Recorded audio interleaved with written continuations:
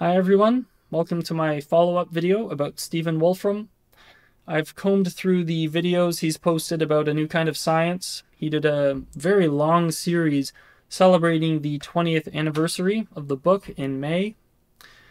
I'm not looking at the specific findings of the book or the videos, I'm looking at the bigger picture. I want to know the philosophical underpinnings of what he's doing, and this is the computational paradigm he's talking about. And in a sense, his metaphysics is very simple. It's all based on the principle of computational equivalence. But of course, it's not just a matter of understanding that principle alone. I'll let him explain to you in this clip here. People say, there's this principle, and can I nail it down to, prove a traditional mathematical theorem about this principle? Here's the thing to understand about a principle like this, and it applies to many of these general principles in science, like natural selection, like other kinds of things. The principle, almost, by the time you have really embraced the paradigm, the principle becomes almost trivial. It becomes almost self-evident. That doesn't mean it doesn't have content, but it means that it is the sort of the core of this paradigm. And it is something that once you have kind of absorbed it, it gives you intuition about a zillion other things. It gives you a framework for thinking about things. Much as in an area like biology or economics or whatever, there are paradigmatic ways of thinking about things. It is the paradigmatic way of thinking about things in the foundations of the computational view of the world. It's the foundational principle for computational X, for the computational view of everything. So, and as a foundational principle, it is incredibly important and valuable as a way to sort of drive understanding, intellectual frameworks, and so on. When you try and nail it down, it is not it isn't natural to it to be kept in a zoo, so to speak. It's not natural to be pinned down to the particular way that you describe things in, let's say, set theory. You'll have to contort that big intellectual principle into this little thing that fits in the aquarium or something. And as you do that, you may learn a whole bunch about that principle and how it works. But sometimes look, it doesn't fit in that corner of the aquarium, so it can't be true, isn't a correct conclusion. It's a consequence of the fact that aquarium was built using a different framework than the one that the principle of computational equivalence, in a sense, underlies. We need to embrace the computational paradigm before the principle of computational equivalence will make sense. Or to use Wolfram's terms, we need to get to a new aquarium. And that's what I'm trying to do in this video. This is a metaphysical challenge. It's not a scientific task. So he has a blog post from September where he's outlining these different paradigms. I don't buy this fourth one here. I think Wolfram's jumping the shark. I think this is all part of the same thing. The principle of computational equivalence applies to both. So I'll be treating that as one. And this is a thumbnail from my first video. It's about intuition, because we need to change on the inside first before all this stuff will make sense, what Wolfram's talking about. You can't just hand someone a new framework of ideas and expect it to work. There's a bigger question here. So I think the key to understanding Wolfram's talk about the principle is to look at Aristotle's Metaphysics. In book 6, Aristotle claims that there's 3 kinds of theoretical science: physics, mathematics, and then some general third science. He calls it theology, but he also names it first philosophy and wisdom and the science of being qua being. I'm going to stick with theology for this video, and you'll see why later on. Wolfram's term for this third science is ruleology. That's his definition there from last September. The pure basic science of what simple rules do. And the best example that he has, and I think it is great, is Rule 30. It's a rule listed here, a set of instructions, if you will, that runs through a computer and produces this model. And the importance of this Rule 30 cannot be underestimated. You do this experiment in the computational universe, and you discover these things that are really very surprising, you didn't expect were there. Now you have to kind of reset your intuition to encompass what you now know is true. And in a sense, it was that effort to reset one's intuition that was the foundation for the science and new kind of science, and the basis for a lot of work that's been done since then, ultimately the basis for things like our physics project and all the things that are emerging from that. All of that came from this one observation that came out of this, in the end, best summarized by this one rule, this Rule 30 cellular automaton. It's so much my favorite discovery that, like on my business card, I have a nice Rule 30 on the back and a Rule 30 embossed on the front, just in case I'm chatting with someone and it's like, there's this Rule 30 thing, and it's like, it's very hard to describe, because it's like, well, you kind of get you run a program and it does this thing that you don't expect it to do, so you kind of have to see it do it. Is that a gram? New card. What do you think? Whoa, very nice. Look at that. Picked them up from the printers yesterday. Good coloring. That's Rule 30. And the lettering is something called Cillian Braille. I couldn't resist making that meme, a little bit of American Psycho. Ruleology is simple. It is the pure basic science of what simple rules do, but there's more to it. Wolfram's talking about programs, and he also talks about models. So I propose this as a general sort of extrapolation of what ruleology is. Rules are run as programs, and the programs make models. The models show what the rules mean or symbolize. And all of that takes place inside of what's known as the Rulead, which is the limit of all possible computations. I'll be coming back to the Rulead later. But first I want to look at this idea of programs, because the word itself implies a computer. It's like a software program, but that's a little bit misleading.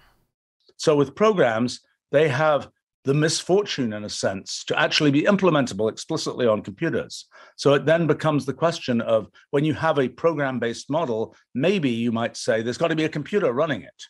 But actually, programs are a much more abstract concept, just like mathematical equations. They're something which abstractly can be discussed, abstractly exists, abstractly can be studied, and you don't have to say, on what computer did you happen to run that? You might choose to run it on a particular computer to do some simulation, but that's not intrinsic to the model itself. So using Rule 30 as an example, this is the rule, and you run this rule on a program that makes the model 30, shown here. So this is the standard kind of image for it, but if you run it for 2,000 iterations, you get something like this. And you do need a computer to get this. Doing it by hand would be obscene, but the computer is not necessary. It has a function, but it's not necessary for the program to run, so to speak. It's something more abstract. For our purposes, programs are only useful in terms of creating models, and the models are useful in terms of understanding the rules. So I clarify this a little bit here. Simple rules are run as abstract programs, which make ideal models. One question is, when you do modeling, what does it mean? What's involved in doing modeling?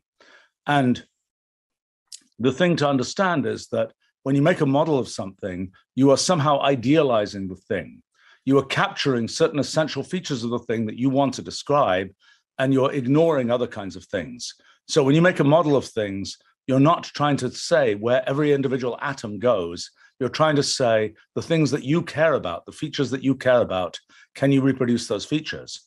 And the thing that I consider to be the most important, and one of the contributions of a new kind of science, is this idea of sort of drilling down from a potentially very complex phenomenon to see the essence of what it is, that sort of the essential mechanism that produces some kind of behavior, but potentially complex behavior. So based on this iterative process, right? This is a repeating process within the Rulead. I'm going to show you ruleology from the 1600s. This is done by a man named Robert Flood. If you've watched my other videos, you will have seen some of his images before. And I want to mention that my work on Flood comes from Wolfgang Pauli. It's based on this essay that he wrote in 1952. And there's a whole story there about quantum physics and how we have to go back to the history of science to kind of figure out what went wrong. But for now, I'll just be using Flood's images as an example of rheology from the 1600s. Again, this is all an effort to get into the right aquarium, in which the principle of computational equivalence makes sense and becomes obvious to us. Now, Flood emphasized images in his books. This is the cover of his main work. It's called A Physical, Metaphysical, and Technical History of the Macro and Microcosmos. So it is a work of cosmology. And Flood was explicit in the sense that he had to use images. He had to have these hieroglyphic illustrations to show his readers the cosmology, the structure of the cosmos. You might think that sort of using just your eyes to tell you something is somehow unscientific, and that no, we have to turn everything into numbers, and that's the only way we can be scientific. But actually, one of the things that sort of a meta lesson of a new kind of science is that one's eyes are useful. One's eyes have the sort of highest data rate that gets into our brains right now for kind of things we can tell what's going on. And that it's visualization and being able to sort of see things and come to conclusions just with one's eyes is really important. One can then sort of back that up with various kinds of computational and mathematical and numerical and whatever methods, although sometimes they won't get that far, and one's eyes still have it, so to speak. So in this sequence of images, Flood seems to be showing us recursion. He starts with this layout here, and these two pyramids are kind of like the rule of the model. The numbers I've put on here come from the next image in the sequence. It's this one here. You can see the formal pyramid below the material one is based outside of the entire system, outside of these spheres. That number 4 is in the space that surrounds the page. And that's what I call the formal 4, or in 4. Oh, sorry, out 4 is the formal 4. And then as you move closer to the center, the out numbers are the formal numbers, they decrease. And at the very center is the in 4. So taking that scheme and then applying it to the next image, you can see how each section or each region has now become further subdivided. It's become like the entire cosmos itself. And if you line up all 3 of these images in a row, Flood seems to be demonstrating recursion within the cosmos, creating this structure here. And I think this works in terms of time as a progress of computation, but again, without a computer, right? How do you show the program without a computer to run it? How do you show the change over time of the model, right? I think this is an attempt to do that. And you might say, well, okay, it's interesting, but so what? What does it mean? Well, it can mean a lot, right? This is complexity from simplicity. This is one of the primary roots of the intuition that Wolfram's talking about. These are some diagrams I made back when I was a graduate student. If you expand out the pyramids, you get this kind of mirroring structure. The plurality and totality ideas come from Kant's categories of judgment according to quantities. And I was exploring this and kind of trying to come up with this model of analysis and synthesis, or resolution and composition.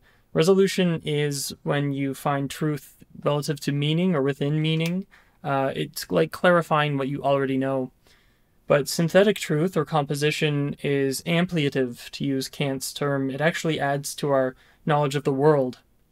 It's a lot more difficult to reach it, though. So this is my understanding of rheology. This is how I explore computational reducibility within the Rhuliad, our slice of it. Which raises the question of what the Rhuliad is. In this Rhuliad, this sort of entangled limit of all possible computations, there's a lot of wild stuff going on. But we as human observers with bounded, where we have sort of bounded computational abilities, we have this idea that we're persistent through time, even though our underlying structure may be continually updating itself. We have this idea that we persist through time. Those two things are enough to constrain which aspects of this Rulliad of all possible computations we actually observe. And that slice that we are capable of observing is a particular slice. And that particular slice has more characteristics that are like mathematics that are like the things we've talked about as mathematics than perhaps I had realized before. And sort of the big thing that comes about is the realization that our mathematics is also based on this Rulliad idea. And the mathematics that we have is also based on kind of our ability to observe the Rulliad. Our physics is based on our ability to observe the Rulliad. Our mathematics is based on our ability to observe the Rulliad, but it's the same us that's doing the observation in the two cases. And so that means that there are constraints that are associated with our particular characteristics, like computational boundedness, like this notion of persistence through time, that apply themselves both in physics and in mathematics. So lately, Wolfram has been talking about EMES, E-M-E-S, as the raw material of the Rulliad. These images here would be my candidates for that. I've talked about these pictures in other videos. This one's from Flood, this one's from Buckminster Fuller. And it's a good discussion to have, but here's my problem with that. If you don't already have the computational paradigm in view, if you're not in the right aquarium, then talking about EMES is pointless. It's not going to help you. That's why I resort to Aristotle's Metaphysics in terms of theology. Aristotle writes, "It's obvious that if the divine is present anywhere, it's present in things of this sort," meaning things of the sort that combine physics and mathematics in this third category of theoretical science. So if someone looks at this and they're not aware of the computational paradigm, they're not going to feel that this has anything to do with divinity whatsoever. It's not obvious that this is a model of anything besides some kind of rudimentary logical system. Now, compare these images to this image, which is from Flood's book as well. Now it's like, okay, I see how this is related to divinity in some way. It's almost like a picture from a church or an illustration that you'd see in a religious book. The thing with Flood's cosmology is that doesn't sacrifice the scientific integrity, let's say, or the logical consistency of the system is not gone. If we just take a closer look at this image, these are units of culture, by the way. I'd much rather talk about memes than EMES in terms of cultural evolution, but that, again, is another discussion. The thing I want to focus on right now is up here. This is the Tetragrammaton. It's a four-letter word for God, Yahweh in Hebrew, and that is our slice of the Rulliad. The function that this plays in Flood's cosmology is the same as the function of the Rulliad in Wolfram's Metaphysics. And Wolfram's gotten pretty close to recognizing this for himself, too. He almost makes the realization alive. So then, the big thing that came along was monotheism, that, roll them all together into one God type thing. There's a certain sense in which that has a resonance with the principle of computational equivalence, of roll together all those special purpose computations that happen in all these different venues into this one kind of global thing, the global idea of computation as a single concept, and ultimately leads to things like the Rulliad. I hadn't really thought about it that way before, but... So where this really becomes interesting is in the concept of human recursion. Here's a model of us with the Tetragrammaton outside. You can see the letters A, B, C, and D, which form the complete logical judgment according to the four Hebrew characters. Now, if you think of these ideas here, there's imagination, intellect, the senses, as the computational boundedness of the human observer, then this is a model of us showing us the rules that run the program that has created the model of us. And you can see how this turns into an iterative process that almost makes the model real or experiential. It's like an experience of inner transformation that's meant to occur. And you might say, well, then it's no longer Rulliology because the model has to be ideal. And yes, you're right, but when it comes to the ultimate model of the universe, Wolfram will tell us that we lose that idealization and the model does become real. I look at this thing, and when I look inside the model, the mechanism of the model agrees with the mechanism of the system itself. That's essentially another level of modeling. Do you get just the output? You'll never get all the mechanism the same, because obviously your model is just an idealization of the system itself. So the mechanism of the model will never be identical to the mechanism of the system itself. By the way, I should put a footnote on all of these things. All of the things I'm saying about modeling here and idealization are true until you come to the ultimate model, the model of fundamental physics, the model of the universe, which, of course, we've now been working on very intensively for the last couple of years. And for that model, I will not say that what one's dealing with is an idealization of what's going on. What one's dealing with is the low level of what's actually going on, sort of all the way down. It's computation kind of all the way down.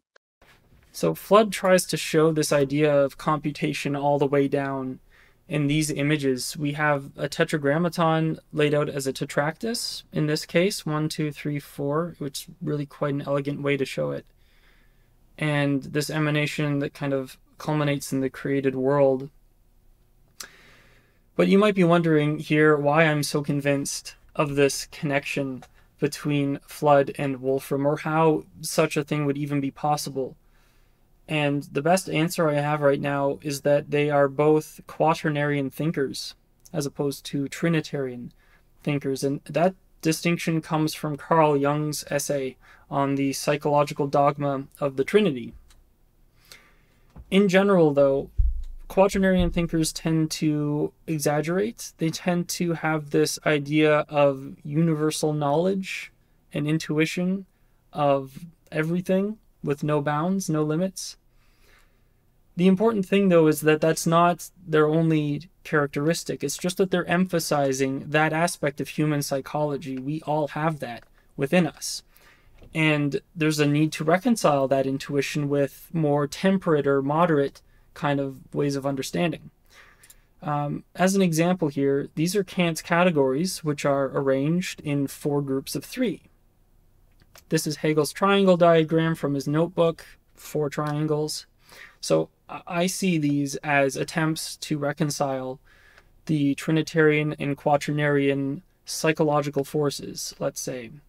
And people like Flood and Wolfram and Buckminster Fuller, who is a fantastic Quaternarian thinker, are simply emphasizing the 4 groups or the 4 categories. Whereas Trinitarian thinkers like Johannes Kepler is a good example. They're more focused on the fact that each of those categories has within it 3 things, or 3 subcategories. But now that we know that Wolfram is a quaternarian thinker and that he tends towards this universal knowledge idea, we're prepared to grasp or face, let's say, the principle of computational equivalence. The principle of computational equivalence is both telling us that, yes, our level of computational sophistication, the one that is embodied in us humans, that's the same as the level for the whole universe. We have it. We know, we can have a conception of the computational processes of the whole universe.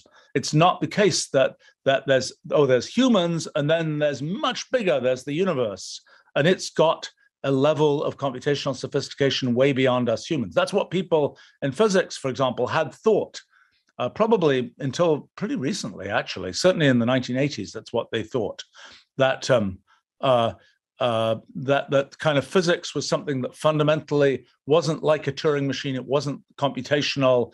And that's something that now with our physics project, we can start to see it really is true. Physics is computational all the way down.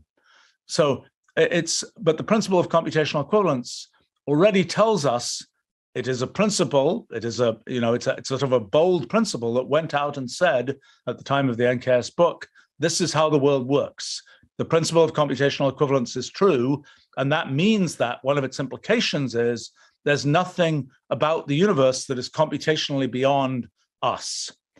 So it encapsulates, as I say here, both the ultimate power and the ultimate weakness of science. The ultimate power of science in the sense that there is a thing, computation, embodied in the principle of computational equivalence, that is our way of describing the universe. We can successfully describe the whole universe. There is not a mystical force in the universe that is beyond what we can describe with this kind of computational methodology. On the other hand, it also encapsulates the ultimate weakness of science, because it tells us, while we can in principle break the universe down into these kind of computational components, we can't say, based on that, you might have said, oh, we know what the components of the universe are. Great, we solved it, we have it, we know everything about the universe. Not true, because of computational irreducibility, because we need then to have this idea that that we have to kind of live through time. We have to actually see the computational progress of things. We can't jump ahead and just say, and the answer is this. So that's the sense in which it encapsulates the ultimate weakness of science, because if we believe in science as being the thing that allows us to get beyond what's happening in nature, this tells us that we won't in general be able to do that. So this is Flood's monochord of the world. It was designed with polemical intent against Kepler. And there's so much going on here, you'd think that Flood would have benefited from a computer to run this program and really show his readers the model that he had in his mind. Now, Maureen Mersenne, a French philosopher, accused Flood of black magic and heresy, which is interesting, and I talk about that in my published article about Flood, and I'll put a link to that in the description. But what Wolfram is telling us here with the principle of computational equivalence is that we have always been able to see this as a weakness of science, because since the 1600s, science has defined itself in terms of rejecting this model and rejecting the kind of thinking that would produce this kind of model. Now, when we're looking at the strength of science, we realize, oh, we can't actually hold that against Flood or hold that against this model, and that there is science involved here. But the problem is that that creates a kind of identity crisis for science. How will science define itself if it is forced to accept things like this? And if skepticism is no longer justified in regards to this way of thinking? It is definitely closely tied to the meaning crisis that John Vervaeke talks about. But for Wolfram, it shows the fundamentally anarchist energy of the principle of computational equivalence, and that it's really eating science from the inside. But it's a crucial philosophical and conceptual point that I think is slowly beginning to seep into general awareness. But it is, in a sense, one of the most important conclusions, I suppose, for general philosophy of the NKS book, is science has limitations, and those limitations are eating science from the inside. It's not like one's coming and saying, oh, actually, there's this thing, it's theology, or it's something super science from outside of science, and you got to pay attention to that. It's coming from outside of science. No, this is something from inside science itself. It is science eating itself from the inside. It is this idea of the principle of computational equivalence, computational irreducibility. These are things that emerge from within the canon of science itself and show the limitations of science. Now, in a sense, there was a long prodrome to this from Gödel's theorem and things like that, but the interpretation, the kind of knitting that together with what that means for science, that's one of the big contributions of the NKS book, I think. So Wolfram's absolutely right. There's been a very long build-up to this point. In 1976, Lyotard wrote, "Postmodern science concerns itself with undecidables, the limits of precise control, conflicts of incomplete information, fracta, catastrophes, paradoxes," and that this indicates that science is theorizing its own future as one of self-destruction. It's changing the meaning of the word knowledge while expressing how such a change can take place. It's producing not the known, but the unknown. And it suggests a model of legitimation that has nothing to do with maximized performance, but has as its basis difference understood as paralogy. My take on this is that synchronicity is the model of legitimation by paralogy, and that, of course, comes from the Pauli-Young conjecture.